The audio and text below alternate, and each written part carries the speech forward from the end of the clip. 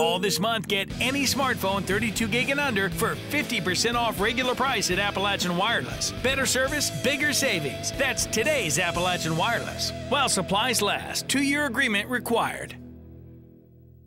The proposed insurance premium tax in Letcher County is dead for now. In a 4-hour meeting Monday night in Whitesburg, the Letcher Fiscal Court voted unanimously to not accept the first reading of the proposed insurance premium tax ordinance. The second time in a week, the court has shot down the proposal.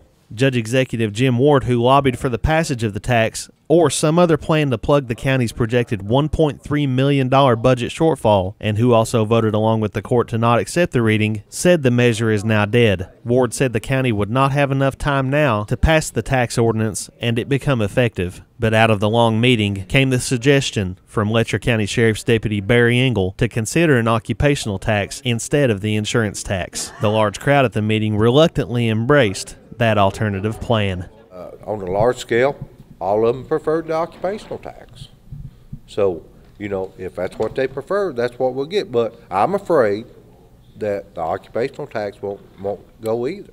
People packed in for the meeting, many speaking in opposition to the proposed insurance tax, and others taking the fiscal court to task for the county's financial standing. It doesn't matter how you got here. It doesn't matter who did what or who voted for what. You're here.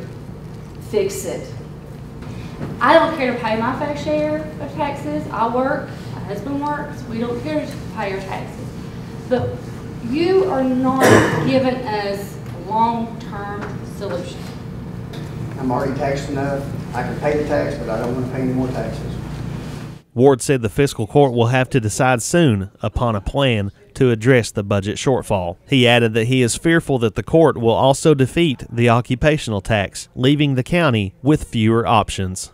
If it dies too, and this is dead, right there's what happens. Once we eliminate all the revenue sources, local government completely shuts down.